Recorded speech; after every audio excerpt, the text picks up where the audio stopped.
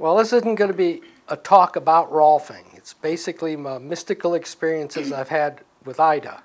And the theme, since you're yoga people, and yoga means union, the theme is going to be around wholeness and union. We're going to kind of meander around about that.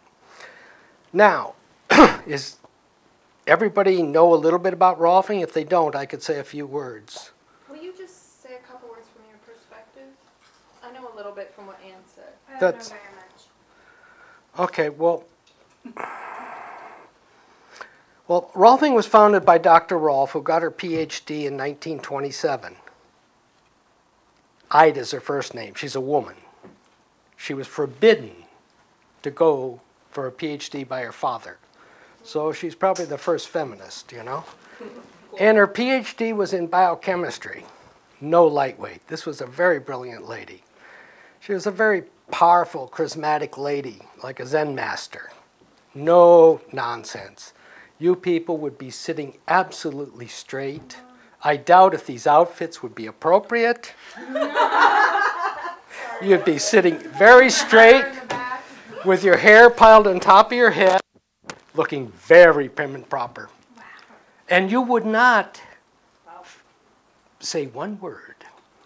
It was just power poured out of her. When she smiled, you thought heaven at you. You thought heaven opened. And when she was not happy with you, it was black and bad. So anyway, her whole thing was she believed a man or person, woman, I'm just going to use the word man so I don't get confused. A man or a human being was built around a line. Like some people believe a person's built around a mind, a gut, different kinds of things. And now this line she found to be what it's called, she found it, I won't get too long in the story, but she found the gravity line. And gravity is a universal force. So she says a man is built around a core, a gravity line that's a core that, so basically she was about connecting the small field, that's us, to the larger field of gravity or the universe.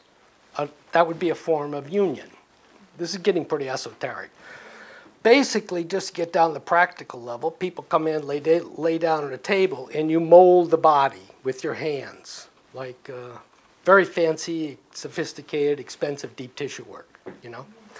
And so you build this line. That's about it. Is that enough? Sure. You lay down on a table, you get, you know, pushed around. Okay. Sounds nice. Yeah, it's cool.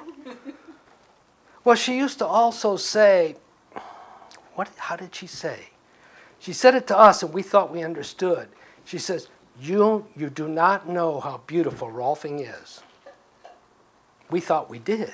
You know what I mean? People would sit in class crying with tears going down their face.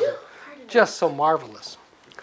Sorry, is the point of it to create alignment? Or Posture. You put it that way. So you have good posture. Like, you help with bowed legs, swayed backs, you know, like models all have swayed backs, you know. Runners are always skinny and have their shoulders up here. Stuff like that, you know. So here's the part you probably like, part of it anyway. She studied tantric yoga for 10 years with a guy who, at the age of 19, his teacher sent him away. She studied tantric yoga. Now, in those days, she said she went to yoga camps. Not these nice cruises, I take it. You know? We didn't go on a nice cruise. We didn't do a nice Yeah, I don't think this was the style. I think it was pretty tough. Anyway, so I'll just talk about how she got started, just one little story, and I'm only talking about it because we're going to talk about wholeness. So she had a couple kids, and at some point she wanted them to learn piano. So there was a piano teacher who had arthritic hands and couldn't teach anymore. So Ida said, I'll tell you what, I'll fix your hands if you teach the kids. So she probably started with yoga postures. You know, it sounds like that was in the beginning. She was never very forth. This is like the early 1900s area? In the 30s probably. Because she got her PhD in 27, so I don't think she had kids yet then. She was always very not forthcoming about any of the stuff, you know. basically she didn't remember, kind of. And she says, how do you know? You just get going, and then, you know, people want to know stuff. No focus on the past, right? Yeah, she did. And besides, she didn't like talking about anything personal. It was all Rolfing, you know. That would be, you would not want to be questioning her. You know, this was not allowed, of course. This is stuff you've gathered over how much time? What? The information you have about her is what you personally gathered over 20 years, 10 years, just by being around her. Long time. I'm an old-time Rolfer. Oh, I know. So you gathered this information because you're saying she wasn't very forthcoming. You couldn't sit down. Well, these stories are known. These are not secret stories, you know. Okay.